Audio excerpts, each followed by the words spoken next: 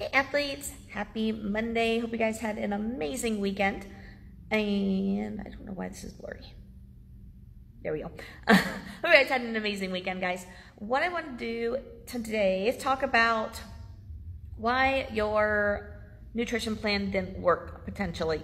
Saw a post this weekend, and well, I've seen a lot of them, but one specific one this weekend that she was given a cookie cutter plan. She was trying something new, and it didn't work for her. And so I kind of wanted to get on here and talk a little bit about that today, as far as why this cookie cutter plan doesn't work for people. Hey Matt, hey John. And that is specifically because your body is unique to you. You have your basal metabolic rate, which is based on your fat content, your muscle content, just kind of how your body functions in general.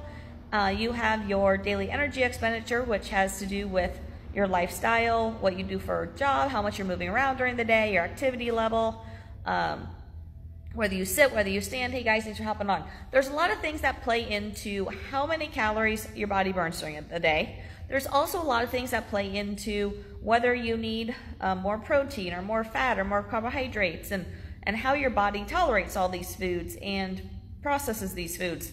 So just going and getting like this basic plan that's made for everybody with a certain calorie content is not ideal for people. This specific person that I saw the post about this weekend, was eating significantly under what her basal metabolic rate was, which is not even functional. So it's something to think about, that if a plan isn't working for you, it's probably not right for your body. Not every plan is right for somebody. Some people do keto better. Some people do high protein better.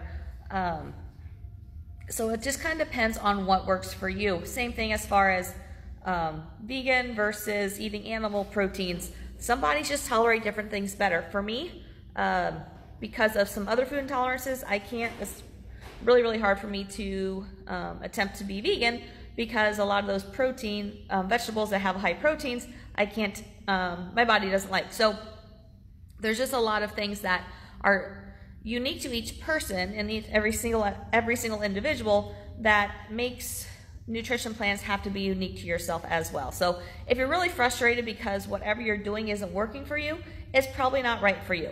Either the foods aren't right for you, or the total calories aren't right for you, or maybe the breakdown of proteins, carbohydrates, and fats aren't right for you. There's a lot of things, a lot of factors that play into it. So if it's not working for you, it's time to reassess, figure out what might not be going right for you, what does your body actually need compared to what it's getting in, and then create a new game plan based on that.